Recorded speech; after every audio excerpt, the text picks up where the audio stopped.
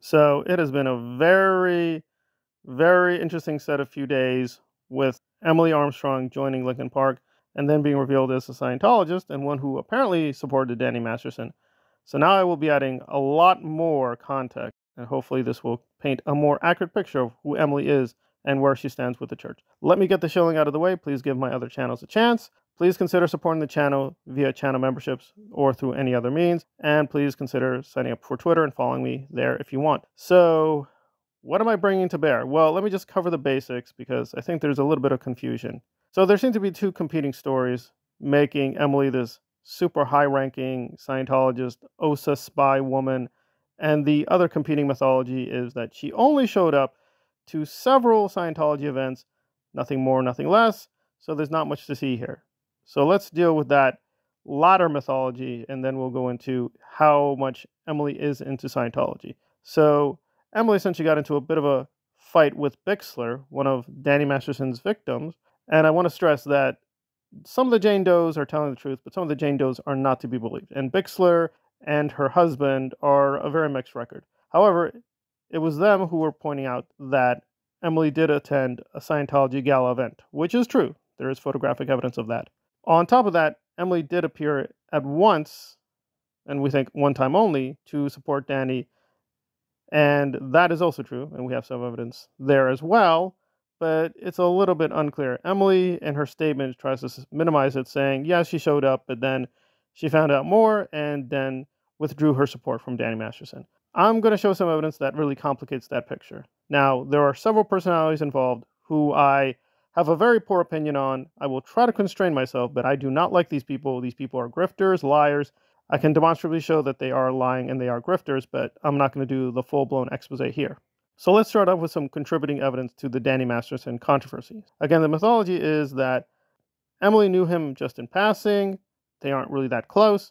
But if we just do a little bit more research and digging, we will find out that yes, she appeared at a concert, apparently some kind of charity event, with Fleetwood Mac, where she performed. And who else was performing but, yes, Danny Masterson. Again, a lot of people forget that Danny was also a musician. He did music as a DJ. He also, I think, played some instruments. He wasn't just an actor. He was a little bit more versatile. Whatever you think about him, he did do some music. Okay, that's not too bad. It happens.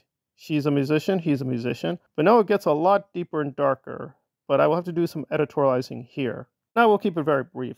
So there's this, frankly, psychopath called Serge Delmar. That's his YouTube name. His real name is Serge Gill. Now, Serge has had a very complicated and difficult life. Very skeptical he is who he says he is, but I have no doubt he experienced some abuse while being in Scientology, but his whole story doesn't really add up. So Serge, quote, joined Scientology at a very young age. He claims he was thoroughly abused, but he only gives a few details about the abuse. It's a little bit sketchy. Nevertheless, he stayed in Scientology a very long time. He only officially left in 2015, and the church states that he was pushed out. I'm not too concerned with Serge's lying and his grifting, at least not here. But I will note and emphasize something, that he is an artist. Now, why is this important? Because Emily showed up at his art gallery in 2014.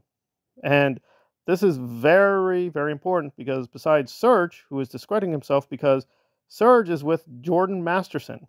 Jordan Masterson is the brother of Danny Masterson. In fact, this event had a lot of Scientologists showing up, including Laura Prepon. And if you look from the photos, it is this event because we can see in the background, it is LA Odyssey. That is their art gallery, and Emily has shown up with some friends. So it seems clear that Emily does have a history of repeatedly going to events, not even official Scientology events, just social events with Scientologists and acting friendly with Hollywood Scientologists, including Serge Gill. And Serge put out a video condemning Emily. He did bring up that he saw an early concert of her in 2005. He makes no mention of possibly seeing her at the art gallery.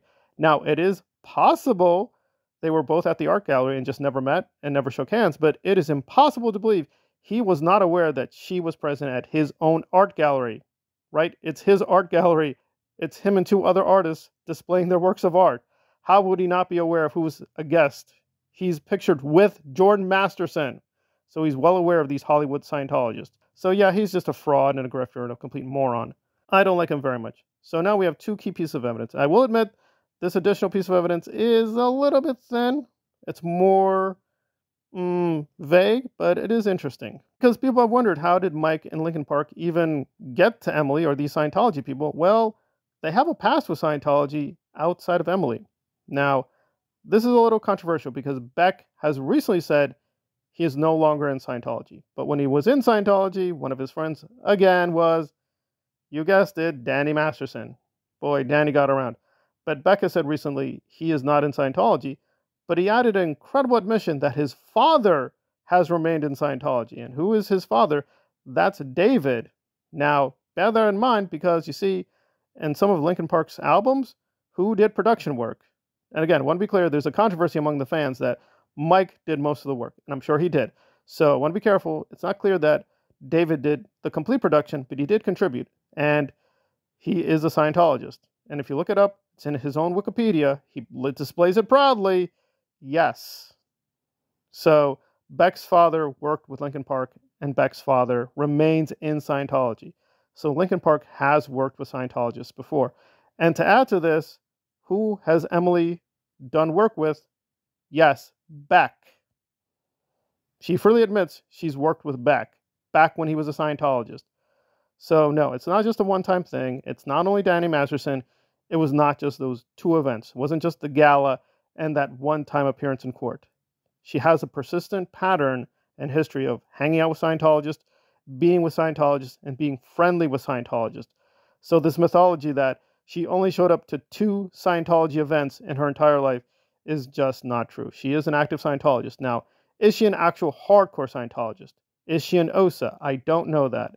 There's a lot of wild rumors spreading around of who she is, her background, and thus far, it's frankly not very impressive. There's no real photographic evidence. There's no real even news reports. This is just a lot of speculation. But I want to be fair, and again, I'm going to say again, I don't trust this woman, Miriam Francis, who is a very partisan journalist. And again, unlike Serge, I do think Miriam's story holds up as a story of abuse, but whether she's telling the truth, I don't know. She put out a vague community post saying that she knew of Emily, apparently personally, and they both grew up in this weird Scientology compound called The Ranch. It's not really a ranch, but they called it The Ranch. And she's calling upon Emily to tell the truth. Now, does Miriam really know Emily? I would like to know that, but she doesn't provide any photos. She doesn't give any personal anecdotes. She just says, we both came from the same place. Right. I mean, that's just generic. I could say, I come from the East Coast. So what? A lot of people come from the East Coast. You can say you have similar circumstances and experiences. Doesn't mean you really know the person. So does Miriam claim she really knows Emily personally? Or just vaguely, oh, we were both in Scientology? Right.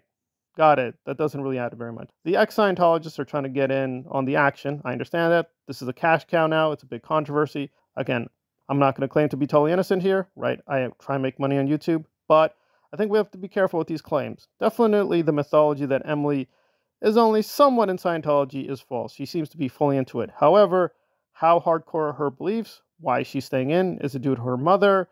Is it due to fear of disconnection? Fear that OSA will go after her? It's a lot of question marks. Does she really believe that Danny's even guilty? Or was she just being told, listen, it's just better for you to withdraw support? Remember, Laura Prepon was a big friend of Danny Masterson. They worked together for years. She was in Scientology for years and years, but she did not support Danny publicly. So again, two things can be true. It could be that Emily does support Danny, but isn't being public about it. And or she did wake up to Danny being guilty, but she doesn't really care. Again, there's a lot of different possibilities here. So it does appear that Emily is an active Scientologist. But what kind of Scientologist? That we don't fully know yet, so we have to be very, very careful. But this is public information. You can double check it yourself. I'm providing all the screenshots, so the receipts are here. So the picture emerging is that she's much more intensely in Scientologist than people think. And Linkin Park does have Scientology links. This isn't the first time they've dealt with Scientologists. We just have to wake up that Scientology is very big in Hollywood. It's going to be a very normal experience to run into Scientologists. This may be shocking to outside people, but if you work in Hollywood, this is kind of just an open secret to them, unfortunately, whether we like it or not.